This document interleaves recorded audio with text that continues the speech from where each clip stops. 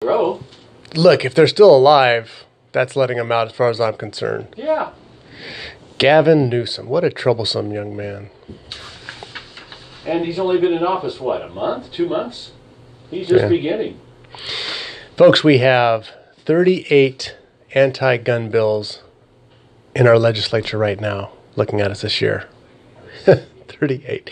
There are 13 in the Assembly, 6 in the Senate, and 19 on the watch list. Yeah, that's which doesn't going to be Calvary Chapel, Marietta. Calvary Chapel, Marietta. That's going to be our sheep-based seminars. Calvary Chapel, Marietta. What date is that? And that is sheep-based. The sheepdog September seminars. 9th. September 9th. Okay, that's great. Cal Chapel, Marietta. That's the big one. That's the big campus down there. Crawfish broils at Rahagis.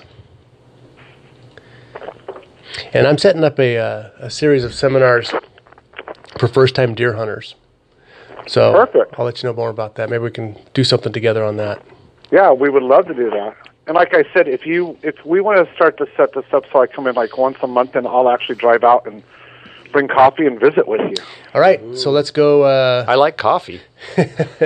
We used to actually have coffee at this station. That's how they got me here. Yeah. Let's set up for the first Thursday of the month. Okay.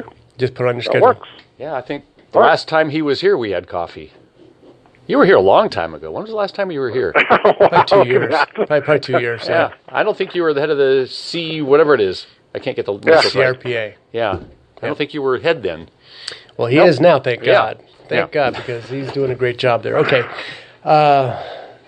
We'll start with the fun stuff. We'll start with the good things that are happening, and then we'll just depress everybody with the legislative announcements. How's that? Sounds good. I'm turning my mic off. You don't have to hear me moan in the background. And I'm not even a firearm owner, but this is ridiculous. Why aren't you? Don't you hear our advertising? I don't know. You know, he says that every time we get together. Well, I need to get one, but I don't have $600. I would say and then all the training and he's cheap. Well, he's cheap. You know what's going to happen is somebody's going to. This guy owns 7 rentals, and he's afraid of how many rentals you have. 5. He's cheap. That's why he owns 5 rentals. You can sell your party wagon. Yeah, we'll get about $5,000 for that, maybe. Well, if I'm lucky. 10 guns for that. There you go. We can start you. You know what they call 10 guns? Not enough. A good start. Oh, a good start. It's the training. Safe. I need to do the training is what I really need to do. You do, and we can help you with that too. I know you can. You know, it's almost like, what do they call it? You know what? I will even be this nice and say we'll comp you a class at the CRPA Training Center. Wow. Ooh. Wow. Yeah, but he's going to want to have gas money to drive to Fullerton. I know this guy. Luckily, I don't. Well, Hoover Valley's not too far from Fullerton. Just hop on the 57 over the hill. Take your bike down the river trail. Oh, then I have to. It's not so bad going down. It's coming back. Yeah. All right, let's get going here, guys. All right, I'll turn my mic off. Here we go. You have the computer on in there? Yeah, I see the time. Okay. You can comment if you. I have nothing to add. That is true. Just some That's why you're on that side comments. of the glass. Exactly. But you know, it's good. Your natural reaction when you hear about the stuff. It's just frustrating. Chime in. Yeah, it's worse than that. Yeah. All right, fire in a hole. Our freedom is going too fast. Here we go.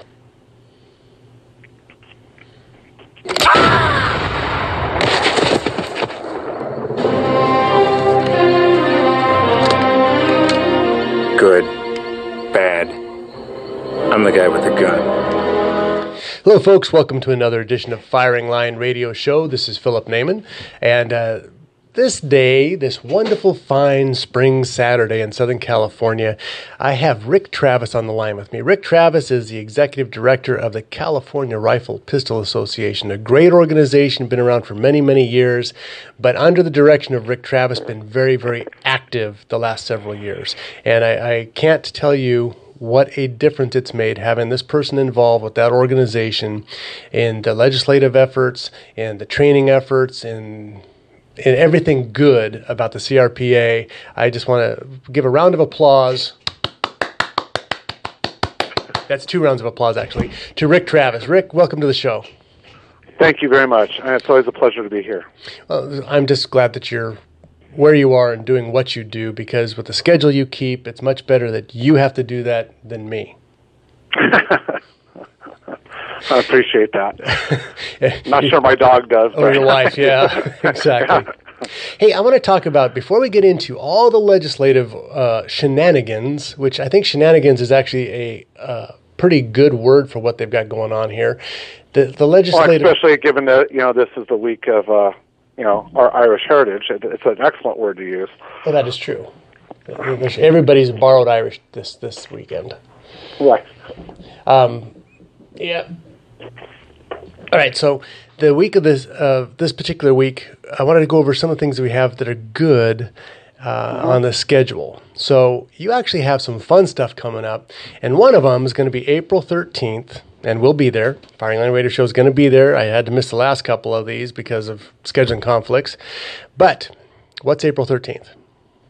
April 13th is what we call the Crawfish Boil. It's our largest Southern California event, and it's designed for people who are already in our community shooting. But it's kind of the idea that you bring people that are your neighbors, your friends, your coworkers who have been curious, and this is the bridge step. And we do it around food. And so the idea is we bring about 2.5 tons of crawfish that are pulled up out of the bayous of Louisiana the day before, are flown to LAX. Are you sure these aren't out of the Santa Ana River Channel over there? Yes, no, they're not out of the Santa Ana River Channel, though. They come in, and we pay to get them out here, and those little critters are brought into Rahagas, and they start cooking them up, and they do a traditional, crawfish gumbo kind of thing going on, and it's just an absolute fun time. We have helicopter rides. For those that listen, that drive Priuses, there's going to be a 4-wheel drive demo that you can actually go out and man or woman up for the day and drive a 4-wheel drive vehicle and use gas for what it was intended for and have some fun doing that. Kids, adults, everybody's going to have chances to do firearm shooting, pistol, rifle, archery, shotgun, and get out there and learn what it's all about in a safe environment and get to see that our culture is comprised of people that range from blue collar to white collar, students all the way up to retirees, doctors, lawyers, trash collectors, everything in between, and get to realize that we're, well, in a word, American. Yeah, blue collar, white collar, not wife beater. Yeah. No. Right. Absolutely. Looking forward to that. At what time does it start? Starts at 8 o'clock in the morning, ends at about 4:30 in the afternoon. And tickets? And bring your good attitude and your appetite, because we have literally tons of food. And bring a shotgun. I mean, the range is going to be open. Yeah, the range is going to be open, and we're also going to have an exhibition of the mounted horse riders that compete, and they shoot from the backs of their horses. And so that's a lot of fun. So there's going to be a lot of things that you won't see the rest of the year, even if you went out to Rahagas every day. They're going to be there just that one day. Well, folks, let me tell you this also. Rahagas is not going to have the sports fair this year. They've made that announcement. So there's not going to be a sports fair, but this is going to be a time for you to come out and kind of get a mini sports fair.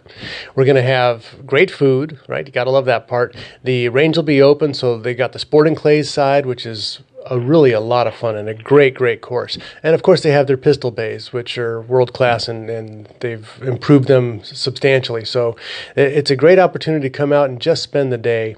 Bring somebody who hasn't shot before, kind of give them the overall view of what's going on with that. And I think it's going to be a great event. That's April 13th. And tickets are available where?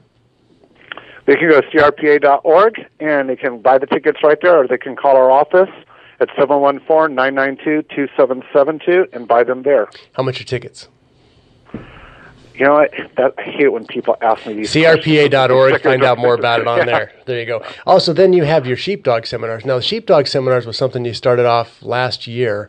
The sheepdog seminar, this is for places of worship, okay? Yes. That are soft targets. And helping them understand the threats that are out there for Christian and Jewish places, and how to protect themselves and how to get involved with that. So tell us a little bit more about that, will you? Yeah, this all started because myself talking with a couple of sheriffs up in Northern California, and we got to talking about how many times places, what we call faith-based centers of worship, are attacked here in California. We're not even talking about the ones that make the national news, but here in California, and how often they are attacked nationally. And it's basically every minute and a half a faith-based property is incurring either a violent crime such as rape or murder, or embezzlement, or sexual predation, things say like that again. How often? Every minute and a half. Sink that in, folks. Every minute and a half. Well, maybe we should just let all the people off death row off. Yeah, no. And so what this is all about is we're providing that opportunity for people of faith to come in and learn what they should be doing, and they're learning from people who have actually both been on the first responder side of it as well as the leadership side of the equation. And a couple of those people have done both. At this one that we're playing in September, we'll actually have the pastor of Sutherland Springs. We'll be there to talk about what happened that tragic day and what it took for his congregation. That's correct. Yeah. And what it took for his congregation to recover from that. And so we really do a 360, and then we provide the avenues for training and for further information for each of those different organizations that attend to be able to build up their own plans. That's going to be awesome. That's going to be September 9th at Calvary Chapel, Murrieta. Calvary Chapel, correct. Murrieta. Their big campus, that's like a little mini college down there. Calvary Chapel, Murrieta, September 9th. Find out more at crpa.org. Now, that's the fun stuff we have going on. And we're going to announce a few other things too, but now we have to kind of look at the business of this year. Folks, elections have consequences, and unfortunately, Gavin Newsom, I don't know, it's the second worst choice ever for governor is our governor. And who's the worst choice? Probably Kevin De Leon, but this guy is right there with them. I mean, it doesn't get, to correctly say this in the vernacular of one of my old cowboy friends, he always says it don't get no better. It's almost it don't get no worse. I mean, that's how bad we're looking at right now with the super majority in the Senate and the Assembly and this wonderful person, Gavin Newsom, the man who turned San Francisco from the gleaming city on the hill to the steaming city on the hill with little brown steam piles everywhere. That's their, open heroin shooting facilities. Just that's their desire. They want California to look like San Francisco, and you need to go to San Francisco to realize just how dangerous this particular thing is. He's our governor, unfortunately, and the Assembly is just as wackadoodle as this guy is. When you gave me the count a little bit earlier here, Rick, we're looking at 38 potential anti-gun bills this year. Only. Correct. So far. And that doesn't count any gut and amends that will pop up in October. Correct. So only 38. You gave me the numbers. There's 13 in the Assembly, 6 in the Senate. Let's start with the most egregious one, in your opinion. Wow. Usually that's a pretty easy thing to talk about. Let's start with the 7 most egregious ones that are all equal. Yeah. So I'll do what I just got done doing last night, talking to a group, and that was, it is very interesting. I think things that we have to keep our eye on the ball, as we've talked before, is Governor Newsom does not plan on staying Governor Newsom. Governor Newsom wants to be President Newsom. And so he is literally touring different places and working with different states across to bring California to them, because he sees what he's doing here as part of a national plan. And I think that's got to be highlighted, and he's working with the supermajority to try to do it. So just to give the listeners an idea, gun violence restraining orders is literally an accident waiting to happen for law-abiding citizens in many respects. And between the Assembly and the Senate, we have like literally 2, and possibly we have a couple on the watch list, as many as 4. Just dealing with that. Firearm storage is another area. So let's go with this. We're gonna pick you up after this. I have to take a break. Sorry about that. But gun violence restraining orders and storage.